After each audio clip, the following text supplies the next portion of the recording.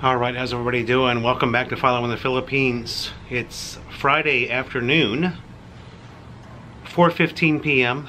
and just an update on what we are going to do this weekend, Melanie and I. We're heading down to Batangas with the Rush Riders. We're going to the cities of Alitagtag and Balayan. And you're going to see that. I'll put some map references up so you guys can see where we're going. We're going down there to help out with the relief effort for those who have been displaced by the Taal volcano eruption.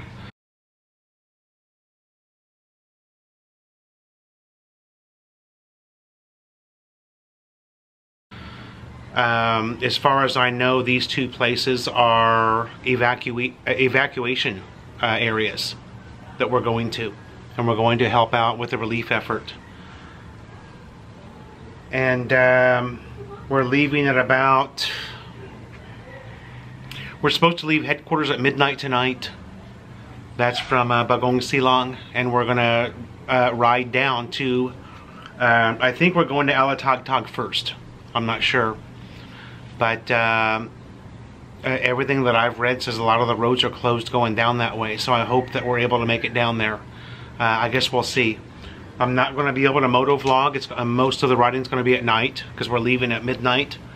The latest information from the website of PHIVOLCS, which is the Philippine Institute of Volcanology and Seismology, the Taal Volcano Bulletin for the 24th of January 2020 at 8 a.m. Activity in the main crater in the past 24 hours has been characterized by weak to moderate emissions of white steam-laden plumes 50 to 500 meters high from the main crater that drifted southwest. Sulfur dioxide emission was measured at an average of 224 tons per day. The Philippines Seismic Network plotted a total of 738 volcanic earthquakes since 1 p.m. January 12, 2020. 176 of these registered at magnitudes 1.2 to 4.1 and were felt at intensities 1 through 5 since 5 a.m. on January 20th, 2020. Until 5 a.m. today, there were 7 volcanic earthquakes plotted that registered at magnitudes 1.2 to 2.7 with no felt events. For the past 24 hours, the Taal Volcano Network, which can record small earthquakes detectable by the PSN, recorded 468 volcanic earthquakes, including 4 low-frequency earthquakes. Such intense activity likely signifies continuous magmatic intrusion beneath the Taal edifice, which may lead to further eruption activity. Alert Level 4 still remains in effect over Taal Volcano. This means that hazardous explosive eruption is possible within hours to days. PHIVOLCS strongly reiterates total evacuation of Taal Volcano Island and high-risk areas identified in the hazardous maps within the 14-kilometer radius from Taal main crater and along the Pansipit River Valley, where fissure has been observed. Based on Pagasa wind forecast, if the eruption plume remains below 5 kilometers, ash will be drifted to the municipalities west and northwest of the main crater. However, if a major eruption occurs during the day and the eruption column exceeds 7 kilometers, ash will also be drifted over the western parts of Laguna and Quezon provinces. Residents around the volcano are advised to guard against the effects of heavy and prolonged ashfall. Civil aviation authorities must advise pilots to avoid the airspace around Taal Volcano as airborne ash and ballistic fragments from the eruption column pose hazards to aircraft. PHIVOLCS is continually monitoring the eruption and will update all stakeholders of further developments. So that's our latest update.